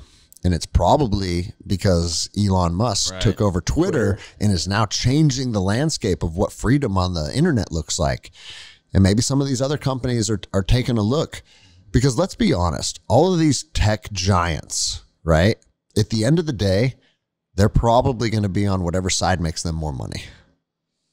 And I'm not even saying there's anything wrong with that, right? Like as entrepreneurs, that's the overall goal.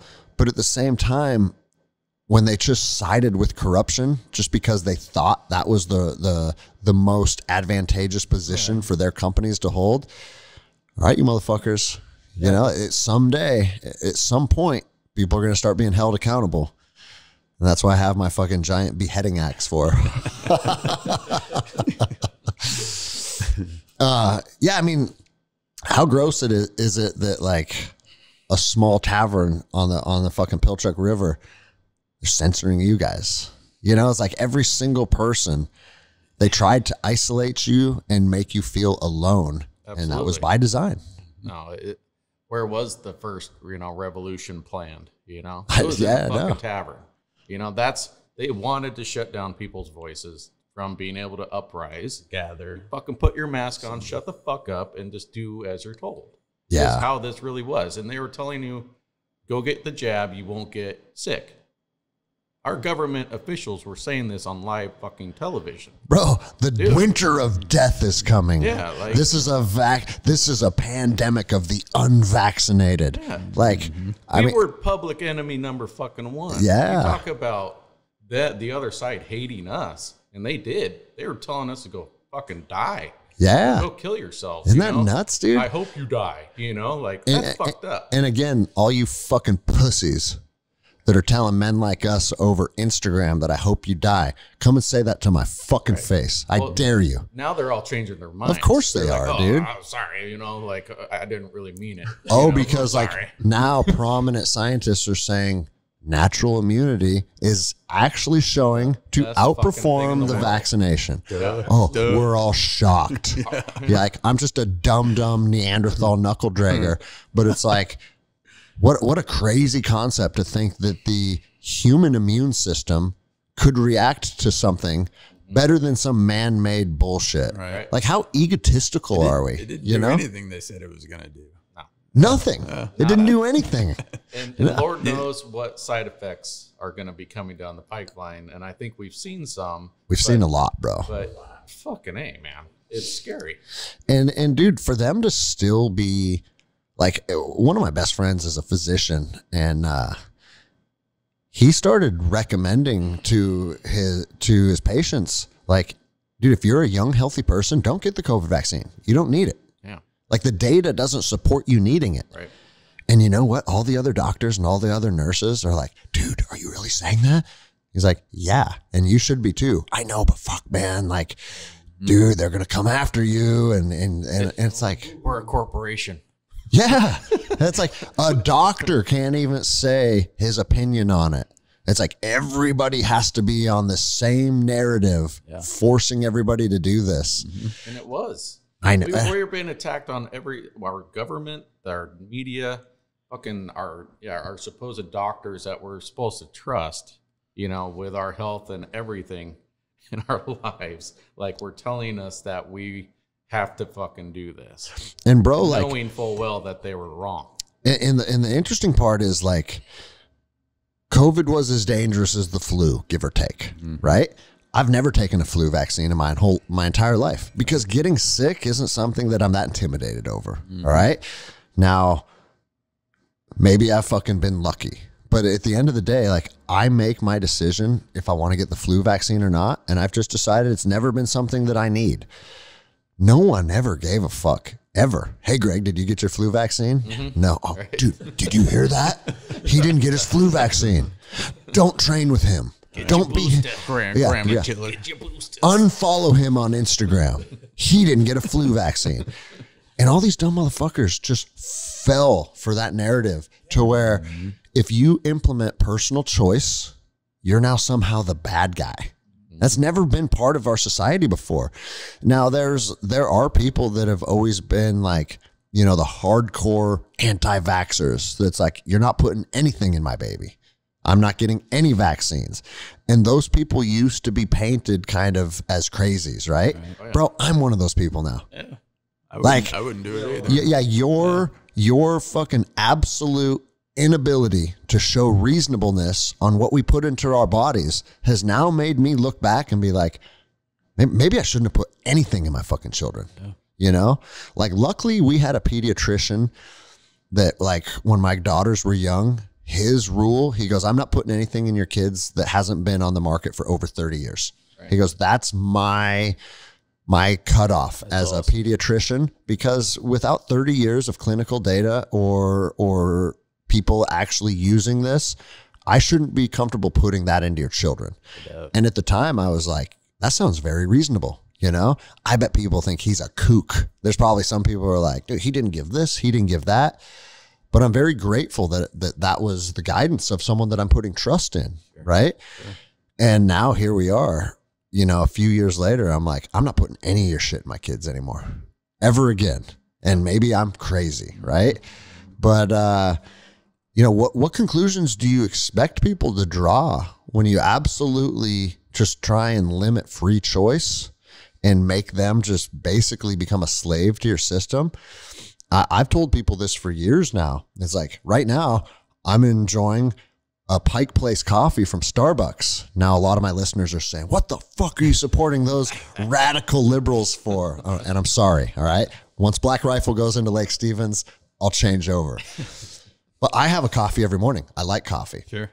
If a government agent walked through that door right now and set down a coffee and said, Greg, take a sip of this coffee or else, I'm drawing and we're fighting to the death, because you don't have the authority to tell me what to put in my body, regardless whether I think it's good, whether I think it's bad, whether I like it, whether I don't like it. At the end of the day, it's personal choice, right?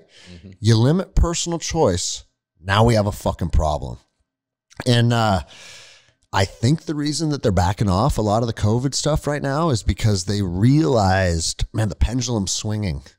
More and more people are starting to fall on not whether COVID, all this bullshit was right or wrong, but that people need to be afforded personal choice. Absolutely. And they tried to take people implementing personal choice and make them the enemy, and it worked for a while, and everybody hated each other. And maybe I'm just too hopeful, but it seems like both sides of the fence. I mean, I'm seeing like these radical, left-leaning, liberal talk show hosts that are on TV saying like, dude, what the fuck is all of this? Mm-hmm. Jon Stewart was talking about it, you know, He's like, oh, you mean the coronavirus that wasn't man-made, that just happened to, a pangolin kissed a bat right on the outside wall of the Wuhan coronavirus lab, and that's just by chance? That's very good. Yeah, like verbatim. Yeah, dude, people are starting to see this for what it is. And I think an important thing is, like, a lot of us have, do you guys follow Andy Frisella? Do you listen to him at all? Dude, you should. Yeah. He's become a friend of mine over the years, and his thing is he's an entrepreneur. He's built a very successful business. That's where he became like a public person. But his whole message now is freedom. Because he's like, without freedom, you can't be an entrepreneur. Right. Without freedom, you can't build a business. You can't build a brand. So freedom comes first. And then all the stuff on how to win financially, all that stuff comes second, right? But one thing that he's talked about a lot on his show, he's like, man, I know this is hard for us to accept, but all the people that called us baby killers, all the people that thought you were killing, we're killing your grandma, the people that are sending you messages on Facebook saying, fuck Doc's Tavern, I hope you die. The truth is, they were all victims of a massive propaganda campaign. Oh, yeah.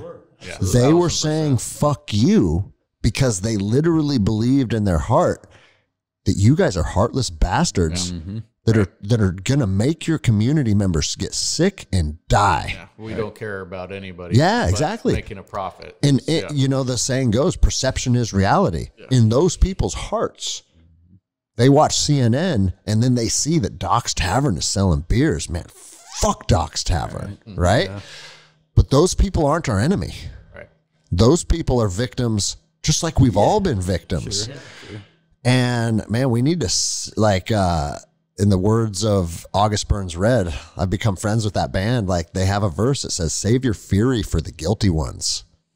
Right? And the guilty ones aren't the guys that sent you a mean message on Facebook. Yeah. It's the guys that orchestrated this at the top.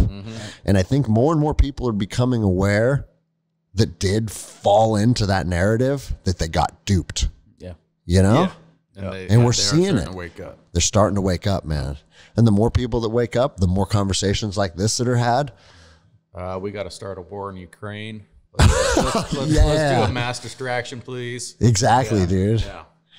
Fuck, dude, don't get me started on Ukraine, man. Sorry, bro, but that's exactly what I'm enjoying myself right now. No, but I mean, what a fucking crazy thing. Like, Ukraine is not part of the United Nations. Like, it's a money laundering. It's a money laundering scheme, and everybody fucking sees it now. Yeah. And you know, like, there's a group in Congress that's like, dude, we want to do an audit of all the taxpayers' dollars that went to Ukraine. Yeah. And there are people that think that's unreasonable. Like, you gave guys like us work day in and day out. You guys steal our money through threat of incarceration. Right. Let's just say what the IRS is. Give us money or we're putting you in a cage. And then you send our money to this foreign war and you can't even, and it's unreasonable for us to want to see where it goes. Right. Fuck, man. It's nuts, dude. Yeah. Hundreds of millions of people coming through our southern border. Well, and bro, there you go. Let's go off on that rant because we live in Washington State. When's the last time you guys have been to downtown Seattle? You probably avoid that a long time. That's what I was saying. Right? You probably avoid that place like the plague, like I do. Man, growing up, like being a little skater kid at Snohomish High School, we'd take the bus down there and go skate downtown. We love going down there. And down, like, dude, the waterfront and Pike's Place. Like, dude, that place was fucking incredible. Yeah. It was a fun city to grow up in. And this, I mean, I'm 42. It's not like back when I was your age, but it kind of is. Back when I was your age, I could fucking go to Seattle on a bus as a 15-year-old, 14-year-old kid and have fun. Yeah. My daughter's 14. I wouldn't let her spend a day in Seattle if you gave me $1 million. Yeah. Our fucking, not only is it just overran by drugs and crime, but dude, it's like our infrastructure is shit. Like, everything is falling apart in this state. Yep. And we have all of these fucking government agents. We have all of these resources, all of these tax dollars, and they want to spend it going after guys like us. Right. Like, what are we fucking talking about here? Yeah. Yep. The state is in shambles. Seattle's actually one of the petty crime, I think it is now the petty crime capital of the country. I wouldn't doubt it. So we're not leading in murders and rapes, but we are leading in like car prowls and petty thefts, because every single drug addict down there is conducting crime to fulfill their next fix. Right. And I saw it day in and day out when I worked down there. Nope, that's not important. Let's go after a guy that's sold. Like, I'll take you right now. Right. Like, we could leave Doc's Tavern and in an hour we could be buying heroin on the streets of Seattle. Sure. I promise you. Hey, no problem. We're not worried about that. But fucking Doc's Tavern sold a guy a beer. Right. Perfectly okay for Chop or Chaz or whatever it takes. Yeah, dude. City blocks. Yeah. And it's like, and now this fucking state has banned the sale of automatic rifles. Right. You know what I'm saying? Like, it's fucking keep pushing. You know what I mean? It's like, I say it almost every episode. It's like, we change the trajectory of our country by the bullet or by the ballot. And the ballot seems like a more reasonable option. You know, again, like, to go back to what we said not too long ago, like, I don't want to live in another war-torn shithole. That's not the life I want my children to live. 1,000,000%. But the fucking ballot doesn't even seem to be recognized anymore. Yeah.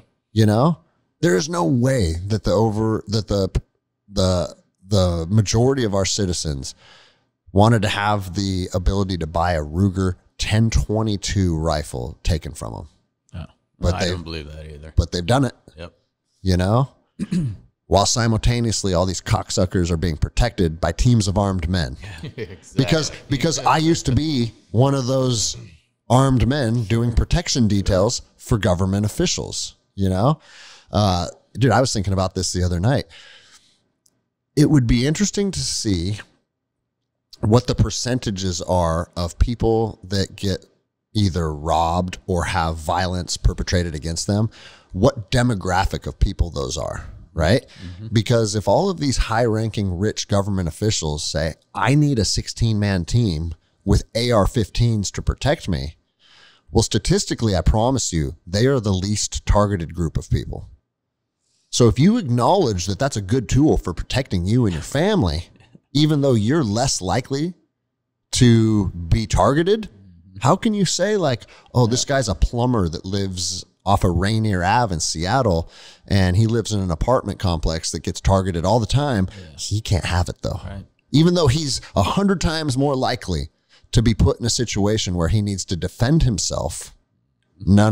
Yeah. You don't get it, but we do, because it's a great tool for protecting yourself and your family. And it's like, I don't understand how all these politicians stand on their platform and say, we don't need weapons of war in our street. Motherfucker, your protection detail has 25 of them right now. Right. So are we in a war zone or are we not in a war zone? Because you have them. And bro, I know I'm the fucking nut job, but I think citizens should be able to have any type of munitions or firearms that any policing body that can use them to enforce the law has here. Right. You know? I agree. Otherwise, That's what we were really, the Second Amendment was all about. Protecting. No. The Second Amendment was so people could hunt deer. Yeah, right. Bro, that's such a stupid concept. It's like man has been killing animal to feed himself since the dawn of mankind. All right? We don't need your fucking Constitution to talk to us about how we acquire meat. Shut the fuck up. Right. Remember our fucking demented president saying, oh, I don't think deer wear Kevlar vests. That's like, dude. All right, we're going off on tangents. Yeah. But that's what makes the show fun. You know? Absolutely. Again, people like just sitting down and hearing real conversation, especially a group of men. They're fed up with all the bullshit because everybody is. Yep. You know? Luckily, Apple and Spotify don't sponsor or don't censor freedom. That's good. Yeah, dude, it's good. Yep, for sure. Are you on Rumble? Nah, dude, I got on Rumble when YouTube shut me down. Okay. And then, dude, I get zero engagement on Rumble. You know? Okay. I don't know. Maybe I should get that was a year ago or so too, though. So maybe Rumble's grown. Try it again. Okay. I'm on Rumble quite a bit. Yeah. Yeah. I think a lot of seems people to be are gaining steam switching over now because YouTube is garbage. Of course. Like been you were trash. saying, though, it's starting to go the other way a little bit though now too, where they're starting to allow more. Yeah. So dude, my one of my business partners, his name's Tobin Folk. He was in the Rangers with me back in the day. That's where we met, and we've stayed friends this whole time. He made a YouTube video called I forget what it's called, but it's basically like the uniform of a guerrilla fighter, right? And he talks about the pros and cons of what an insurgent or what a guerrilla fighter would wear, right? Because what do you see most men that are like pro 2A guys? It's like, you know, they're all cammied out and they're in body armor. And it's like, he's like, you got to think about if you're ever part of an insurgency, one of the biggest benefits of being part of an insurgency is blending in with the local populace. That's why insurgencies are so hard to defeat, because you don't know who your enemy is and who your enemy isn't until they're actively fighting you. And then the second they're not actively fighting you, it goes back to who's good guys and who's bad guys, you know? And so he just made a video explaining this. And bro, he fought in Iraq and Afghanistan with me for years. Like that dude understands all of this stuff to a T. Dude, he got a call from the FBI, and the FBI interviewed him because you're teaching people about an insurgency on YouTube. Like, Really? yeah, that's a real, I mean, that's the reality of the world we're living in. A guy that did fucking like 10 deployments with special operations, risking his life, learning how insurgencies work up close and personal. And then if you tell Americans about that, we're going to come and see what's up with you, you know? Fuck the FBI, dude. Yeah, no doubt. You know? It kind of makes you wonder how much they're surveilling people. I think they're surveilling, bro. I think I all the time. And again, like maybe I'm just becoming a crazy old man, but dude, I think they're probably listening to everything. It's happening. I think your phone, I think they're listening to your phone 24/7. AI categorizing. Yeah. Everybody. And bro, I've had conversations behind closed doors that will probably put me in a fucking cage. But I wonder how they articulate that. Hey, we grab this from a phone call or from surveilling your phone. And not just a phone. Like when I was with the feds, we would get what were called phone orders, where a judge signs off on, hey, you can track this guy based on his phone, right? Mm-hmm. And now you have legal authority to use his phone to help you with this specific case. I wonder how it'll show up in court when they start just pulling evidence to put cases together based on just random surveillance, you know? And dude, all of these guys that become whistleblowers and are like, hey, dude, the government surveils you here. The government surveils you there. They're listening to all your phone calls. They're reading all your emails. Anytime someone comes forward with like knowledge about that, bro, that dude needs to flee the country because they're coming after him, you know? Those dudes should be fucking revered as heroes. Yeah, absolutely. You know? All right, dude. Well, we're coming up on 2 hours. Yep. Again, like I said, is there any part of this case or part of this just ordeal or a message that you want to get out to people?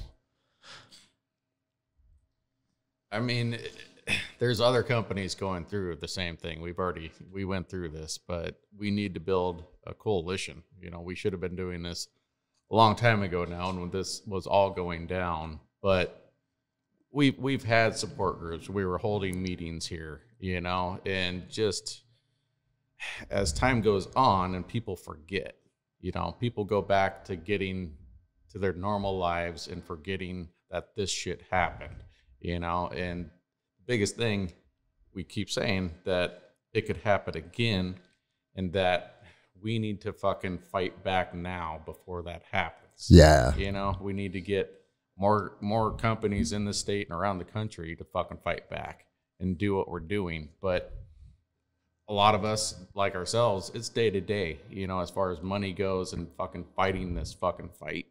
You know, it ain't fucking easy, you know. And our family, we weren't expecting this shit. Of course not. Yeah. Like we were fucking thrust into it. Like we were saying, we were trying to fix it up, either flip it or fucking like, or lease it out to somebody that knew how the fuck to run a bar. Because we had never done that. Because of COVID, we were kind of forced to stick with it, and we're glad we did. Don't get us wrong. We love the community. We love running the bar. It's awesome. But I'm a fucking introvert. You know, This has fucking pushed me outside of my norms 1,000,000 fucking %. You know, but I am so fucking happy that I did it because I've met so many fucking awesome people here. The community here is family. Embraced family us, here now. You know, and really taken us in and respected what we did. Yeah. Even though we were trying to comply at the beginning of all this shit. And then eventually they just kept moving the goalpost. Yeah. Keep fucking like just pulling that fucking football out from, you know, and just the whole Charlie Brown, you know, just never fucking like it's never going to end unless we do stand up and tell them to go fuck themselves. For sure, man. You know, so that's what it boiled down to. You know, is there an email or an office that listeners can write in and share their like disdain for what's happening? Absolutely. Yeah, Doc's Riverside Taphouse. No. I mean like to blast the people that are coming after you, because that's always a good one. I see. Like when Elle and I came after me, every email that came through, I would then take the email it came from and sign up for a Pornhub account. Like shit like that, right? Like you want to play stupid fucking games? Let's just get as stupid as possible. But yeah, if there's anyone that needs an unreasonable amount of hate coming their way or just being told to fuck off, we can put that in the show notes too, because like, bro, the power of the internet is real. Yeah, we can give some content. And it's, it's fun to throw this shit back at people too, because man, like energy is a real thing, right? And they want to put negative energy on you guys. And again, we talked about, it's like you feel that weight of this negative vibration that's surrounding you. Yeah. And again, there's a lot of times when it's like, you know, you fight hate with love, and it's like, but there are times when you fight darkness with an even darker energy. Sure. And I've been saying that, like we've been saying that since we were young Rangers. It's like, dude, Al-Qaeda in Iraq and these motherfuckers that are burning people alive and beheading people is like, you want to think you're a fucking savage? I'll show you what a savage is, because I can go to your level too, you know? And like, that's an important part of being a man. It's like, you get pushed far enough, I can play in whatever fucking realm you want to play in. And so it's like, sure, it can be kind of fun and just kind of, you know, lighthearted to sign up government agents with Pornhub accounts. But the other side of it is, it's like, they're projecting a bunch of hate on you guys. Yeah. It's time for America to start showing them that you guys are the motherfuckers, you know? And we can show them the disdain and the fucking discomfort that they've been projecting on you guys the whole time. And so, yeah, anything else before we wrap this up then? I was just going to say, there's a lot of boring details in these documents. Maybe what I can do for other bar owners, restaurant owners, so they can see our argument and what we're doing with our appeal. I can put some bullet points maybe in your notes. Okay. So they have reference, and maybe if they want to reciprocate, if they have other ideas for us. Got it. Really appreciate it. For sure. So I will put all that contact information in the show notes below. I'll get this, I'll do all this, the production tomorrow. So I'll give you guys a day to put that together. Right. But most importantly, like if you were listening to this show and you were local, come down here and have a beer with these guys. Come and support the business in person. Show them like that you appreciate people that are standing up, and just at the end of the day, this fight is about community more than anything, and sticking together and supporting each other. So if a small business is being targeted by the government machine that just wants to grind you guys to dust, if the community rallies around you guys, that's the biggest thing to put a stop to this. Right. And you guys are located in Machias, Washington, right here on the Pilchuck River. Cool little small place. And if you're local, just make a priority. Come here and have a drink one night. Do you guys do food at all, or is it just drinks? We have snacks. Yeah. Do food trucks every Friday and Saturday. Okay, food trucks every Friday and Saturday. Yeah. So come here, have a fucking a poke bowl, and you can order a pizza, have it delivered, whatever too. There you go, and just come and show support and help these guys out, because at the end of the day, that's what this is going to take to win. So. Thank you very much. All good to go? Yeah. All right. Thank you, guys. It's a good show. It'll be well received by people because, again, everyone is sick of the bullshit. And the more people that push back, the stronger this message gets. So I appreciate you guys. Thank you, Greg.